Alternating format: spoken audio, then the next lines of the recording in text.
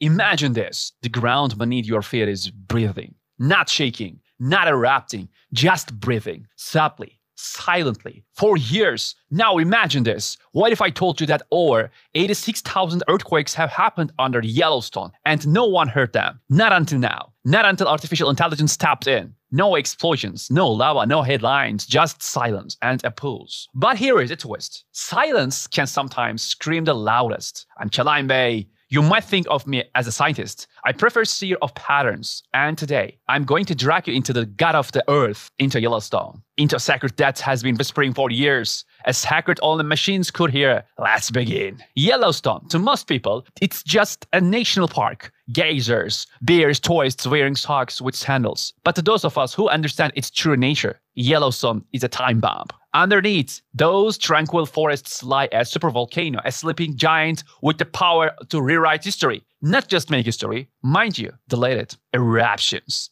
Yes, the last one, 640,000 years ago, covered half of North America in ash. And here is the thing, the Earth doesn't keep promises. No countdown clock, no schedule, just pressure, waiting to snap. But what if it's not waiting? What if it's humming? In 2019, geographers at Stanford University decided to do something reckless. They handed the keys of Yellowstone's seismic data to an artificial intelligence. Not a cute assistant, not a chatbot. A deep learning neural network trained not to see, but to listen. And what it heard wasn't just data. It was a heartbeat. Over 86,000 earthquakes, most of them microquakes. Too quiet, too quick, too faint for any human system to notice. Like whispering in the dark, like ants marching beneath a cathedral. Why does that matter? Because earthquakes don't lie. They are the symptoms of what? That's the question. AI doesn't get bored. It doesn't blink. It combined through 2008 data and underneath a seismic swarm beneath Yellowstone's western edge. It didn't just count more quakes. It resembled their sequence. Patterns, timelines, waves. What looked like randomness before now resembled geography. The Earth wasn't just shaking.